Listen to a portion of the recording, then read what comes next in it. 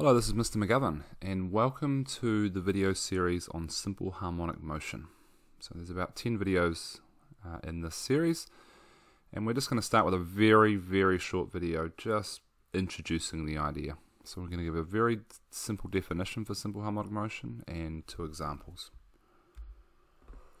So our simple definition to start with, which is by no means the one that we'll end up with, is simple harmonic motion is just swingy things and bouncy things. Very simple. So whenever we think simple harmonic motion, that's what we think of. Things that swing back and forth and things that bounce up and down. And we're going to refine this definition though as we learn more. So the two examples that we spend most of the time talking about are pendulums. So a pendulum is something that swings back and forth, like this pendulum on the left.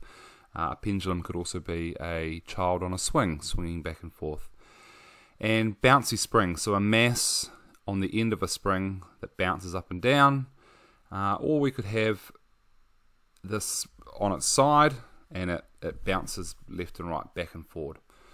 So by the end of the unit on simple harmonic motion, we are going to have looked at the forces on these situations, the equations that describe their movement and their behavior, and we'll hopefully come back around and come up with a better, more accurate definition of simple harmonic motion. So tune in for those other videos.